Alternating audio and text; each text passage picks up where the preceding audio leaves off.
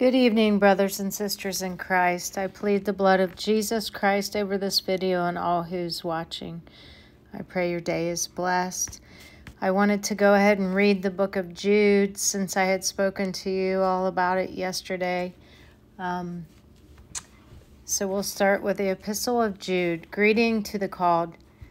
Jude, a bondservant of Jesus Christ and brother of James, to those who are called, sanctified by God the Father, and preserved in Jesus Christ, mercy, peace, and love be multiplied to you.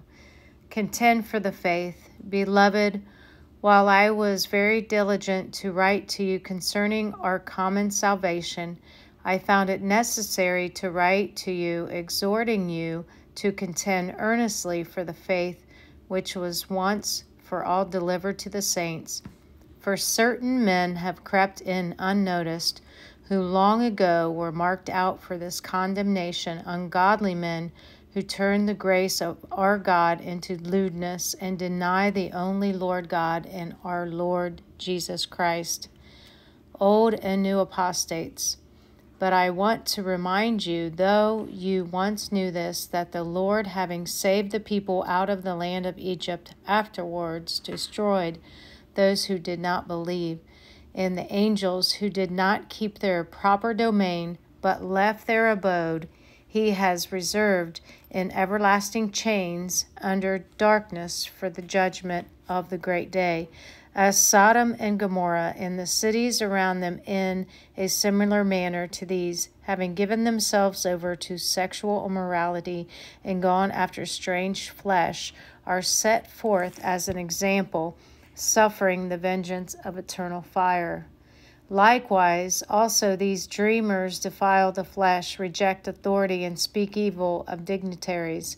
Yet Michael, the archangel, in contending with the devil, when he disputed about the body of Moses, dared not bring against him a reviling accusation, but said, "The Lord rebuke you." But these speak evil of whatever they do not know, and whatever they know naturally, like brute beasts. In these things,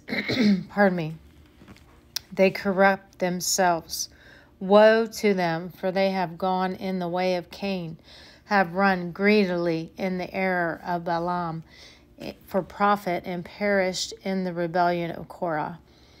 Apostates, depraved and doomed. These are spots in your love feast, while they feast with you without fear, serving only themselves. They are clouds without water, carried about by the winds, late autumn trees without fruit, twice dead, pulled up by the roots, raging waves of the sea, foaming up their own shame, wandering stars for whom is reserved the blackness of darkness forever. Now Enoch, the seventh from Adam, prophesied about these men, also saying, Behold, the Lord comes with 10,000s of his saints to execute judgment on all, to convict all who are ungodly among them of all their ungodly deeds which they have committed in an ungodly way, and of all the harsh things which ungodly sinners have spoken against him.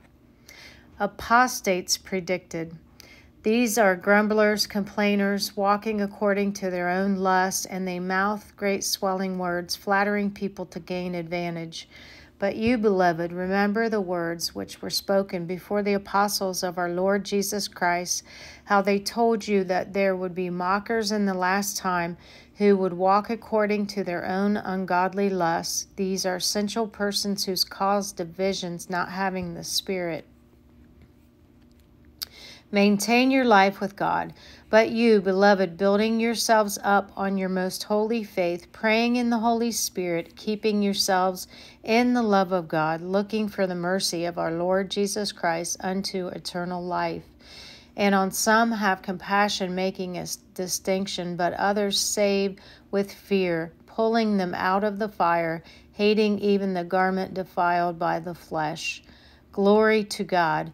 Now to him who is able to keep you from stumbling and to present you faultless before the presence of his glory with exceeding joy, to God our Savior, who alone is wise, be glory and majesty, dominion and power, both now and forever. Amen. And this, my brothers and sisters, is all happening now. This atrocity that we see, this darkness all over the world, and the evil has just blatantly increased, and it's not even hidden anymore. It's in plain sight. So that is why when the Lord has me to speak about the armor of God, I do it. So I hope that this word of God blessed you. And I love you in Christ. I pray for you and your families, that the Lord Jesus Christ watch over you and protect you and surround you with a hedge of protection and the full armor of God. And keep looking up, saints. Our redemption draws nigh. I know that we do not know the day and the hour of Jesus, him coming, him taking his bride, and the rapture, but we can read the signs of the times, and he loves us. He loves us dearly, and God wants all to be saved, but some, God gave us free will, and some have blatantly chosen to turn away from him, to reject him, and God is coming back to judge. And I just want to share the Word of God with you. When he prompts me, I want to share it. I want to encourage you. I want to edify you. And I want to be here for you. And I believe truly, brothers and sisters in Christ, that we need to, especially in these times, be here for each other, especially edifying, encouraging, building each other up. I truly believe that the division that is caused amongst us is intentional by the enemy. And I truly believe that we need to love each other and to support each other and pray for each other.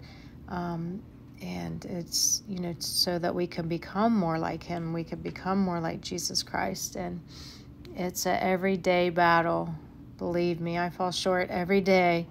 But I do love the Lord Jesus, and that's what my channel is all about. And I appreciate you subscribing and commenting and praying. Even there's comments of encouragement for other members of the channel. So thank you for that. And I love you, and I'm here to support you in any way I can. God bless you. I love you in Christ. Amen.